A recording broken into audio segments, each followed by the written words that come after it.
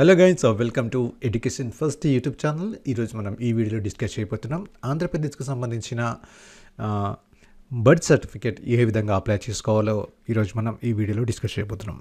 ముందుగా మీరు చేయాల్సింది ఆంధ్రప్రదేశ్కు సంబంధించిన మీసేవ అఫీషియల్ ఆన్లైన్ వెబ్సైట్ ఏదైతే ఉందో ఆ వెబ్సైట్ మీరు ఓపెన్ చేయాల్సి ఉంటుంది. సో స్క్రీన్ మీద కనిపిస్తున్న వెబ్సైట్ మీరు చూసినట్టయితే 2023లో లేటెస్ట్ వర్షన్గా అప్డేటెడ్ అయిన మీసేవ వెబ్ పోర్టల్ అనేది మన ముందుంది. దీంట్లో వచ్చేసినట్టయితే మనకు ఫస్ట్ మెనూ అనేది కనిపిస్తుంది. ఈ మెనూలో మనకి లాస్ట్ ఆప్షన్ అనేది ఒకటి ఉంది, సిటిజన్ పోర్టల్. ఈ సిటిజన్ పోర్టల్ మీద మీరు క్లిక్ చేయాల్సి ఉంటుంది. క్లిక్ చేయగానే మనకు లాగిన్కి సంబంధించిన వెబ్సైట్ అనేది మనకు ఓపెన్ అవుతుంది. ఇక్కడ మీరు సిటిజన్ అనే ఆప్షన్ సెలెక్ట్ చేసుకొని మీరు లాగిన్ అవ్వాల్సి ఉంటుంది. ఇన్ కేస్ మీకు మీ సేవలో ఆన్లైన్ అకౌంట్ లేనట్టయితే మీరు రిజిస్టర్ చేసుకోవాల్సి ఉంటుంది. సో రిజిస్టర్ చేసుకున్న తర్వాత మీరు లాగిన్ చేయాల్సి ఉంటుంది. లాగిన్ చేసిన తర్వాత మీకు స్క్రీన్ మీద కనిపిస్తున్నట్టు ఇలా మీకు డాష్బోర్డ్ అనేది కనిపిస్తుంది.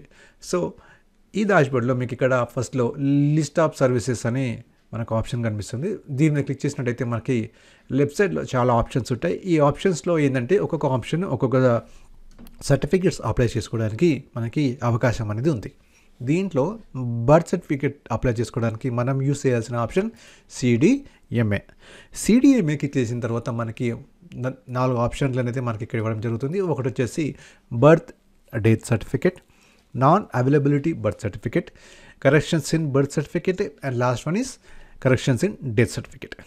సో మనకి ఇక్కడ ఫస్ట్లో బర్త్ సర్టిఫికేట్, డెత్ సర్టిఫికేట్ అనే ఒక ఆప్షన్, సెకండ్ ఆప్షన్ వచ్చేసి non availability birth certificate application.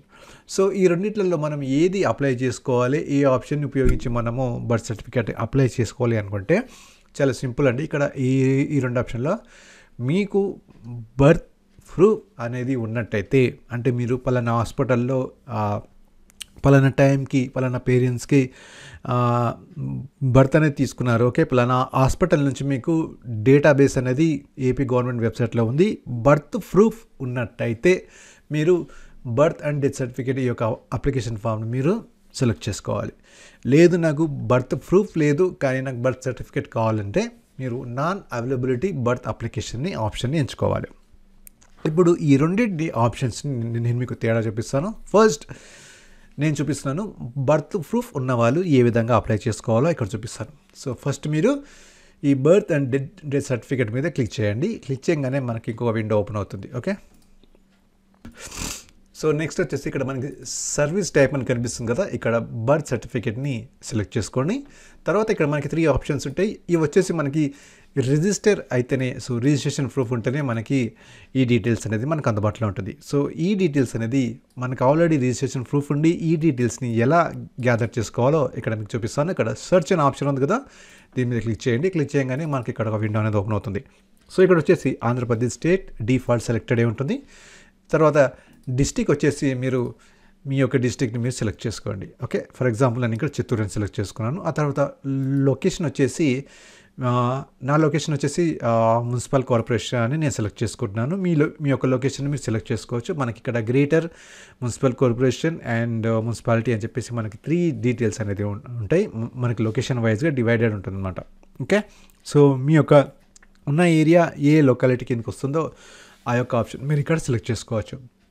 Select చేసుకున్న తర్వాత నెక్స్ట్ మనకి 4th ఆప్షన్ వచ్చేసి రిజిస్ట్రేషన్ యూనిట్ ఐడి అని వస్తుంది.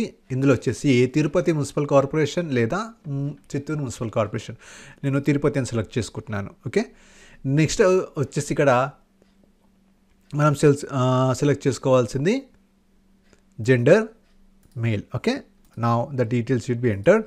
తర్వాత ఇక్కడ హాస్పిటల్ నేమ్ అనే ఆప్షన్ ఉంది కదా, ఇక్కడ వచ్చేసి మీ యొక్క హాస్పిటల్ నేమ్, అంటే మీరు ఎక్కడైతే బర్త్ అయ్యారో దానికి సంబంధించిన డీటెయిల్స్ అనేది ఇక్కడ సెలెక్ట్ చేసుకొని గెట్ డీటెయిల్స్ అని కొట్టినట్టయితే ఇప్పుడు ఆ హాస్పిటల్కి సంబంధించిన బర్త్స్ ఎన్నైతే ఉన్నాయో అవన్నీ రిజిస్ట్రేషన్ అయినాయి అనమాట. ఓకే, సో ఇలా వచ్చిన తర్వాత ఇక్కడ మన పేరెంట్స్ నేమ్ అనేది మనము చూసుకోవాలి. ఓకే, మన పేరెంట్స్ నేమ్ ఇక్కడ మనకి 1, 2, 3, 4 అనే డీటెయిల్స్ ఉన్నాయి కదా.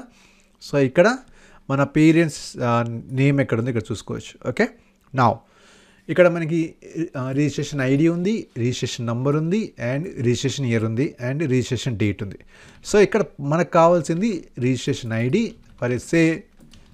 50012. ఓకే, మనకు వచ్చిన ఇవి మన రిజిస్ట్రేషన్ ప్రూఫ్ ఉన్న డీటెయిల్స్. ఓకే, తర్వాత 362 సమ్ నంబర్, ఇది వచ్చేసి registration number and registration year వచ్చేసి ఈ డీటెయిల్స్ ఇవి ఎంటర్ చేయాలి. ఇవి ఎలా తెలుసుకున్నాయంటే ఇక్కడ మన పేరెంట్స్ నేమ్ అనేది ఉంటుంది. ఈ parents name and date of birth యొక్క మన ఎప్పుడైతే మనం బర్త్ అయ్యామో ఆ బర్త్ యొక్క డేట్ అనేది ఇక్కడ ఉంటుంది అండ్ ఎప్పుడు రిజిస్టర్ చేశారు ఆ రిజిస్ట్రేషన్ డేట్ ఇక్కడ ఉంటుంది. ఓకే, సో చేసుకున్న తర్వాత ఇక్కడ గెట్ డీటెయిల్స్ అని కొట్టినట్టయితే ఇప్పుడు ఇక్కడ చూడండి 9/5/2000 ఇప్పుడు ఇక్కడ father name and mother name ఇక్కడ ఆల్రెడీ డిఫాల్ట్గా వచ్చేసాయి. ఇప్పుడు మనం ఎంటర్ చేయాల్సింది ఏంటంటే చిల్డ్రన్ నేమ్ అనేది ఫస్ట్ ఇక్కడ రిజిస్ట్రేషన్ కాదు. ఓకే, సో ఇప్పుడు మనం ఇక్కడ చిల్డ్రన్ నేమ్ అనేది ఇక్కడ మనం ఎంటర్ చేయాల్సి ఉంటుంది. ఓకేనా, తర్వాత ఇక్కడ మనకి అడ్రస్ డీటెయిల్స్ ఎంటర్ చేయాల్సి ఉంటుంది. తర్వాత ఇక్కడ ఇన్ఫర్మేట్ డీటెయిల్స్ ఎవరైతే ఇస్తున్నారో ఆ డీటెయిల్స్తో పాటు వాళ్ళ యొక్క Aadhaar card number and phone number and email ID and ration card number details అనేది ఎంటర్ చేయాల్సి ఉంటుంది. ఎంటర్ చేసిన తర్వాత అప్లికేషన్ ఫామ్ సెలెక్ట్ చేసుకొని ఇక్కడ బ్రౌజ్ డీటెయిల్స్ దగ్గర మనము ఏం చేయాలంటే ఇది ఒక ఆప్షన్ సెలెక్ట్ చేసుకొని ఇక్కడ మన యొక్క అప్లికేషన్ ఫామ్ అనేది ఉంటుంది. మనకి ఇక్కడ డైరెక్ట్గా ఈ యొక్క అప్లికేషన్ ఫామ్లో బర్త్ సర్టిఫికేట్ ఏదైతే ఉందో మనకి ఆ అప్లికేషన్ ఫామ్, ఆ బర్త్ సర్టిఫికేట్ అప్లికేషన్ ఫామ్ని డౌన్లోడ్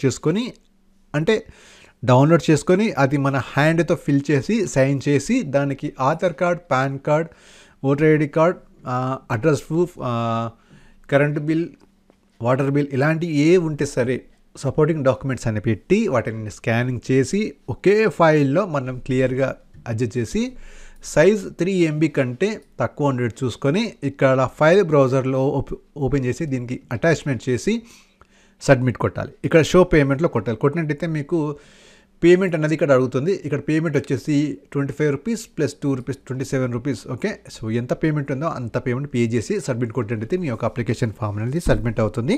ఆఫ్టర్ 7 to 15 days తర్వాత మీ యొక్క బర్త్ సర్టిఫికేట్ అనేది జనరేట్ అవుతుంది. సో ఇది విత్ ప్రూఫ్. వితౌట్ ప్రూఫ్ ఎలా చేసుకోవాలి అన్న క్వశ్చన్కి మళ్ళీ సేమ్ లాగిన్ చేయండి, CDMAకి వెళ్ళండి, నాన్ అవైలబిలిటీ సర్టిఫికేట్ మీద క్లిక్ చేయండి. సో ఇప్పుడు మనకి డిస్ప్లే అయిన అప్లికేషన్ ఫామ్ వచ్చేసి వితౌట్ ప్రూఫ్ బర్త్. సో మన ఎటువంటి డీటెయిల్స్ అనేది ఏ హాస్పిటల్ రిజిస్టర్ అవ్వలేదు కాబట్టి ఇప్పుడు without proof non availability proof certificate birth certificate. So ఇప్పుడు ఓపెన్ అయిన తర్వాత ఫస్ట్ మీకు అప్లికేషన్ నెంబర్ అనేది ఇక్కడ జనరేట్ అవుతుంది, దీన్ని టచ్ చేయకండి. Okay, it is auto generated number. తర్వాత ఇక్కడ మన డీటెయిల్స్ అన్నీ మొత్తం ఎంటర్ చేయండి. Child name, parent, father name, mother name, date of birth, address, locations. Okay, enter చేసిన తర్వాత మీకు ఇక్కడ రిజిస్ట్రేషన్ యూనిట్ ఐడి అనేది మనకి ఇక్కడ డిస్ప్లే అవుతుంది. అది మీరు డిఫాల్ట్గా సెలెక్ట్ చేసుకోవాలి. నెక్స్ట్ ఇక్కడ మళ్ళీ ఇన్ఫర్మేటివ్ డేటా అడుగుతుంది. ఎవరి డేటా అయితే ఇస్తామో ఇక్కడ మనం ఇన్ఫర్మేషన్ సే పేరెంట్స్ ఫాదర్. ఓకే, ఈ డీటెయిల్స్ అని ఎంటర్ చేసి మరి ఇక్కడ Aadhaar number, pan card number, ration card number, email ID, pin number, phone number enter చేసి మళ్ళీ సేమ్ అప్లికేషన్ ఫామ్ కూడా మళ్ళీ అప్లికేషన్ ఫామ్ ఆఫ్లైన్లో డౌన్లోడ్ చేసుకొని బై హ్యాండ్తో ఫిల్ చేసి సైన్ చేసి సపోర్టింగ్ డాక్యుమెంట్స్ అన్ని స్కాన్ చేసి మళ్ళీ ఇక్కడ అప్లోడ్ చేసి షో పేమెంట్ కొట్టినట్టయితే మళ్ళీ మనకి షో పేమెంట్ అని చూపిస్తుంది. అక్కడ ఆన్లైన్ పేమెంట్ చేసి సబ్మిట్ కొట్టినట్టయితే మనకి నాన్ అవైలబిలిటీ బర్త్ అప్లికేషన్ అనేది సబ్మిట్ అవుతుంది. సో అగైన్ 7 to 15 days తర్వాత వెయిట్ చేసిన తర్వాత ఒకసారి స్టేటస్ చెక్ చేస్తే బర్త్ సర్టిఫికేట్ అనేది జనరేట్ అవుతుంది. జనరేట్ అయిన తర్వాత దగ్గరలో ఉన్న మీసేవ సెంటర్ దగ్గరికి వెళ్ళి మీ యొక్క బర్త్ సర్టిఫికేట్ని ప్రింట్అవుట్ తీసుకోవాలి. సో ఇది మొత్తానికైతే మనకున్న బర్త్ సర్టిఫికేట్ యొక్క application procedure. Okay, so still మీకు ఏమైనా క్వశ్చన్స్ ఉన్న డౌట్స్ ఉన్నా సరే కింద కామెంట్ బాక్స్ ఉంది, కామెంట్ చేయండి, క్వశ్చన్ చేయండి. అలాగే ఎడ్యుకేషన్ ఫస్ట్ ఛానల్ని సబ్స్క్రైబ్ చేయండి. Thank you.